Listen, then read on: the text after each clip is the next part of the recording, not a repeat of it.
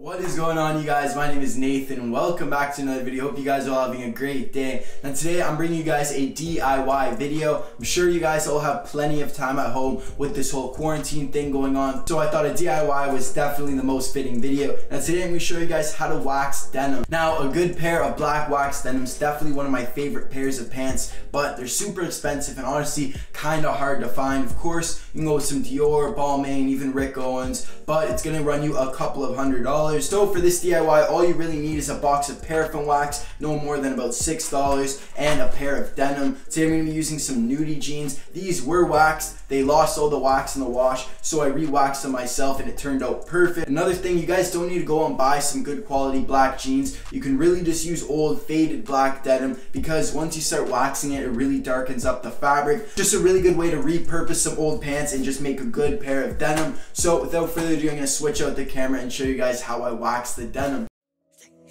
Let's go.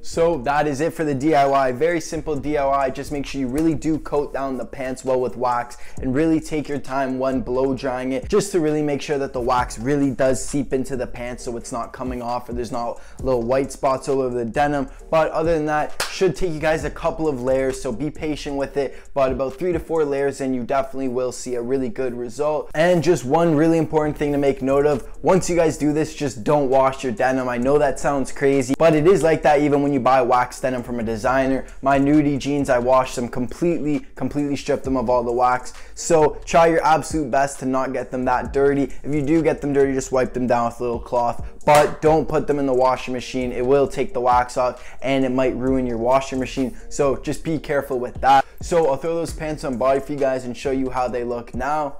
Big ol' player, I got it from a dad. Hey, lil' mama did what I'm saying.